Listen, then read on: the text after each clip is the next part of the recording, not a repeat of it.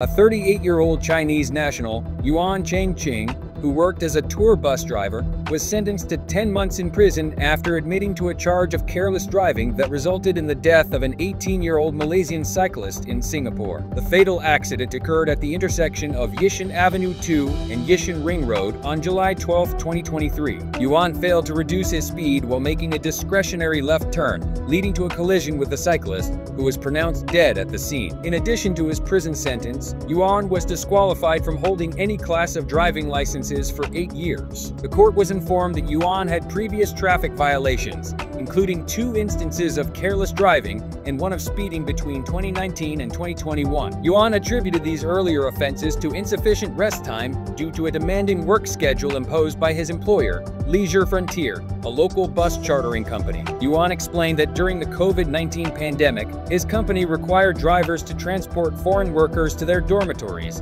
which led to the speeding incident. In court, footage from Yuan's vehicle camera was shown, capturing the moment of the accident. The pedestrian crossing signal was flashing with 6 seconds remaining when Yuan made the turn without slowing down. He only stopped after hearing a noise from the bus's rear left tire and noticing the victim on the ground, bleeding from the head. Yuan then called the police. An autopsy confirmed that the cyclist died from head and chest injuries consistent with those sustained in a motor vehicle accident. When given the opportunity to speak in his defense, Yuan expressed his remorse, stating, "I wish to express my apologies to the family of the deceased. It's too late to say anything else now." For a first offense of careless driving causing death, the penalties can include up to 3 years in prison, a fine of up to 10,000 Singapore dollars, or both.